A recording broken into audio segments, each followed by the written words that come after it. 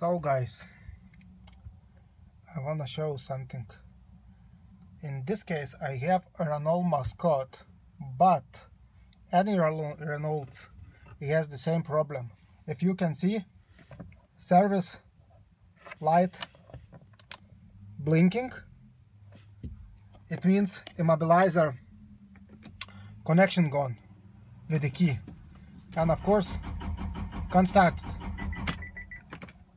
So I just ran a diagnostic and I have this fault, ring decoder connection, no communication with the ring transporter key. So it means this immobilizer key, immobilizer ring, or whatever how you call it, it's not receiving the signal from your key.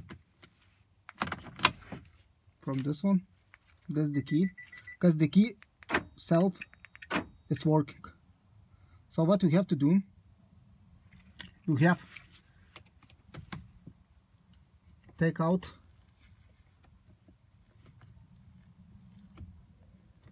the old one.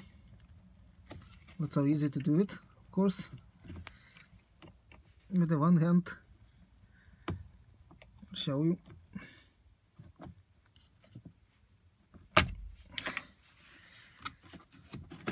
Pull it out, it's gone. I'm gonna put the new one, actually not the new one, it's the second hand, 40 bucks.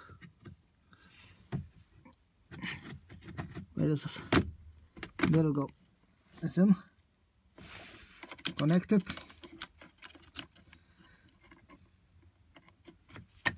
Boom. Lock it, unlock it. Put the ignition key into the place, and like you see, the service light, very hard to show because it's very sunny today, service light not blinking anymore. If it's not blinking, it means the key receiving the new immobilizer ring receiving the signal from the key. So let's try to start it. It's on.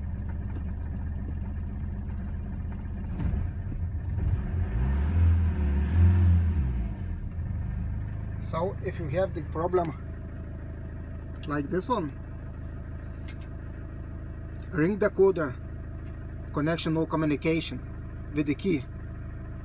So try first to replace this immobilizer ring or immobilizer decoder or something like that, how it's called, I'm not sure.